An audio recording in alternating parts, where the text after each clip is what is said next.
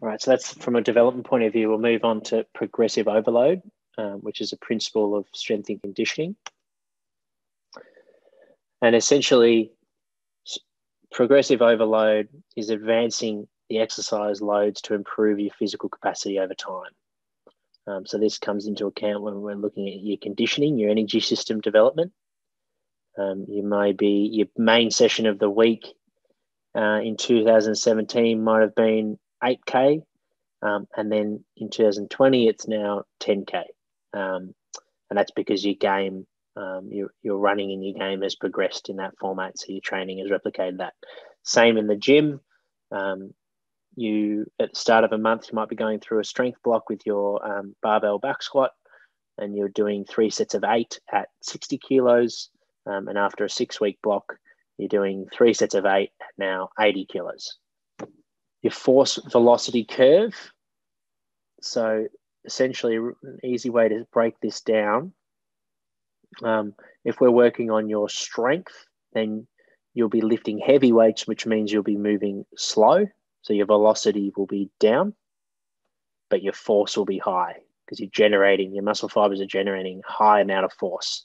So like that Nordic test that I talked about, that's a maximal strength test.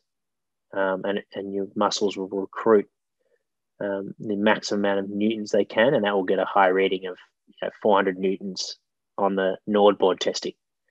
But if we're doing a velocity test like, let's say a 20-meter sprint, that's a high speed activity. So the speed will be really high, the force will be down, and you'll be moving at a high meters per second.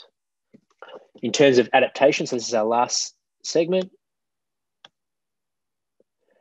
The body improves while we're resting. That's really, really important to understand. So when you train, you're demanding the body. You're working out, so you're expelling energy. But when you're resting, that's when your body is regenerating and adapting to improve from that stress, that demand you put on the body. And obviously, if you're living a elite lifestyle, then you're going to get the utmost benefits from that session.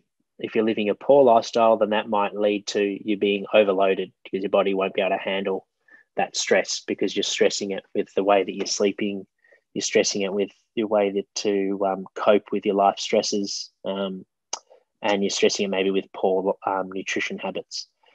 So the way I manage your loads is team builder, all your repetitions and exercises that you tick off, it compiles reports for me. So I'm able to see your total repetitions that you're lifting over the week. And then we can see your progressions per movement. So like those movements I was talking about with your back squat and your bench press and those single leg movements, we can see that over time, which is a good measure of your progress. And then the screening variables, those subjective questionnaires that I get you to fill out on Mondays. So your wellness ones, which 0 is poor. So like for motivation, 0 means you're not motivated at all. You just feel like staying in bed all day. 10 means you're jumping out of your skin with heaps of energy and can't wait to train. We'll have some days in there that are focused on activation. And what we're meaning by this is just promoting blood flow. So we're in a recovery mode because you probably had a big session the day before or maybe the day before that.